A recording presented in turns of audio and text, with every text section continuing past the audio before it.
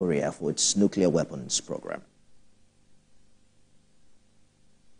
Donald Trump will now sit for a virtual interview with a probation officer from his home in Florida today as part of the sentencing process for his felony conviction in the New York hush money case. The very first former U.S. president to be criminally convicted will appear from Mar-a-Lago and will reportedly be seated alongside his lawyer, Todd Blanche. A New York City probation officer will use the interview in a pre-sentencing report for Justice Juan Marson, who is currently deciding what punishment Trump must face. Mr. Trump was convicted last month of 34 counts of falsifying business records and is expected to be sentenced on 11th July. Well, pre-sentencing reports include information about a convict's personal life, criminal history, financial means, health condition, and overall living arrangement. They are used by the judge to inform what punishment should be given. The interview is often an opportunity for a convict to argue for leniency in the sentence. The appointment of Britain's next ambassador to the United States has formally been put on hold because of pre-election Whitehall rules. It's not being denied by Downing Street that Rishi Sunak has nominated Sir Tim Barrow, his national security advisor, for the role. This prompted anger among some in Labour, who accused the Prime Minister of trying to rush through the appointment before the election. Labour shadow ministers are understood to have voiced their concerns about Sir Tim's appointment during pre-election conversations with officials at the Foreign Office.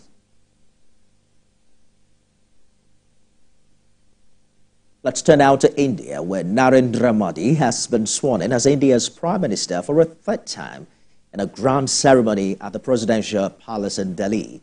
The leader of the Bharatiya Janata Party took his oath, saying he would do right to all manner of people without affection or ill will.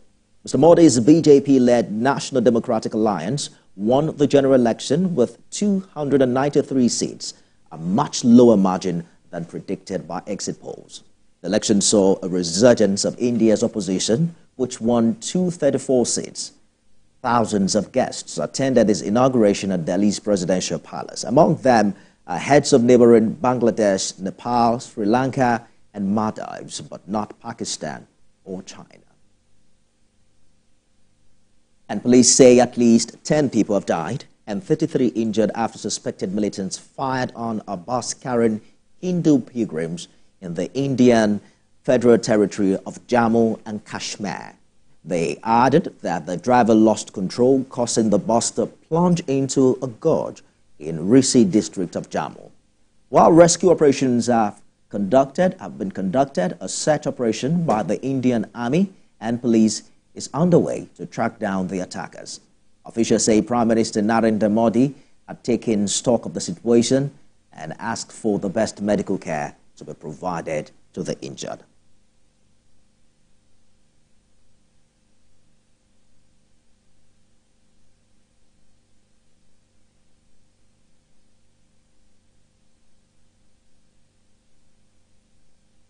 Well, the Super Eagles is now battling for a place in the forthcoming World Cup. The Super Eagles is expected to play Benin Republic later today. We have updates on that match in this report. Triggered by the unlucky outing against South Africa last Friday, Nigeria's Super Eagles touched down in Abidjan, Côte d'Ivoire, venue of their next World Cup qualifier against the Squirrels of Benin Republic.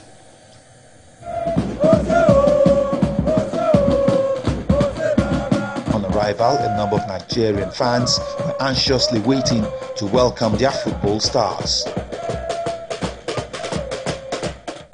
Not carried away by the ecstatic ambience on arrival, the players reported to training soon after.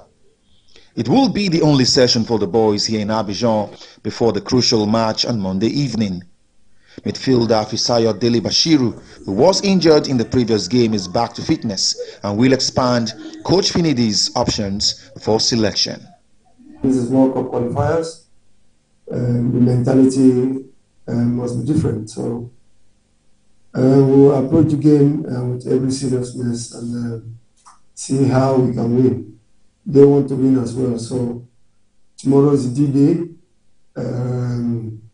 yeah, we'll just come out and play and do our best to make sure we win it.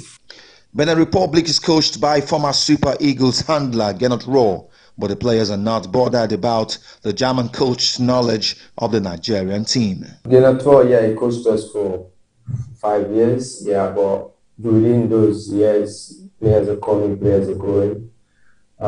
Facing him is actually a motivation because we know he's a good coach and we know he's going to plan, he wants to win.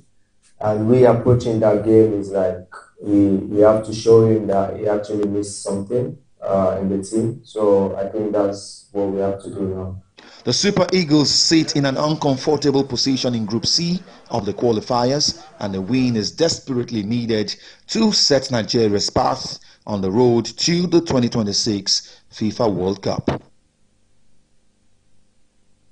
And that's the world now. For more updates on the stories we're monitoring around the world, you can visit our website. It's tvcnews.tv. You can also follow us on our social media handles on Facebook, Instagram, and X at TVC News NG. On YouTube, we're live at TVC News Nigeria. Thanks for watching, everyone. I am Nifemi Okuntoye.